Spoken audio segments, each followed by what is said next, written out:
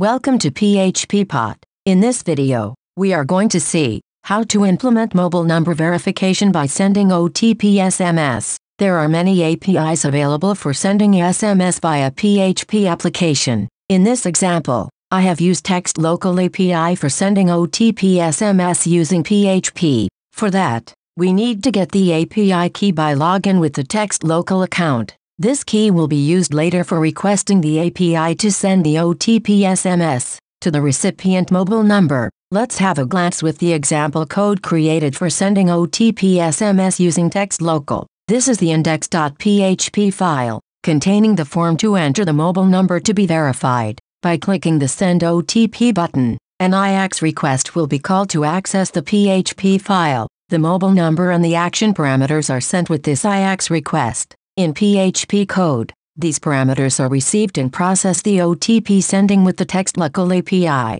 After sending OTP to the mobile number, the OTP verification form will be loaded. By entering and submitting the correct OTP, the mobile number will be verified. This is the verification Jas file, containing the JavaScript functions to invoke PHP code via IX for sending and verifying the OTP. This is the controller class, which handles the mobile number verification process flow with the switch case. These cases are mapped with the action parameter values that are sent via the IX request. In the send OTP case, the textlocal API is instantiated with the API key. With the reference of this instance, the API send SMS method is invoked by setting the recipient mobile number. Once the OTP is generated, it will be added to a PHP session and also sent to the target mobile number via SMS. The OTP session will be used for the future validation. This is the code for displaying the OTP verification form to the browser.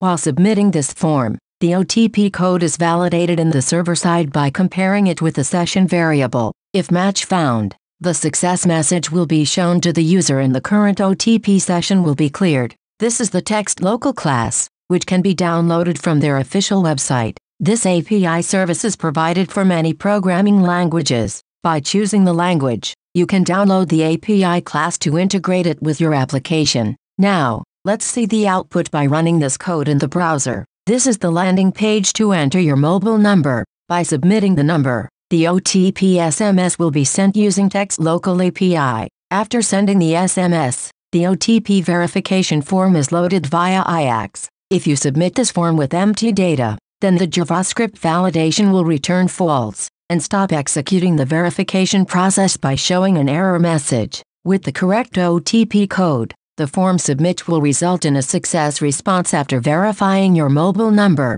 My name is Vinci. Thank you for watching this video and I hope you found this tutorial to be useful. If you are looking to build fantastic applications, I welcome you to subscribe the PHP channel for more awesome videos.